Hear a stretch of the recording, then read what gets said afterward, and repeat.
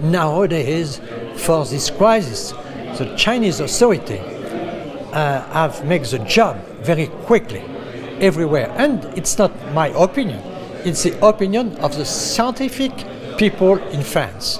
And in our medicine specialists, everybody is thinking that the Chinese had made a good job. I think that now researchers, industry, in health fields and hospital, they are working in the world very closely, and it's a very good news.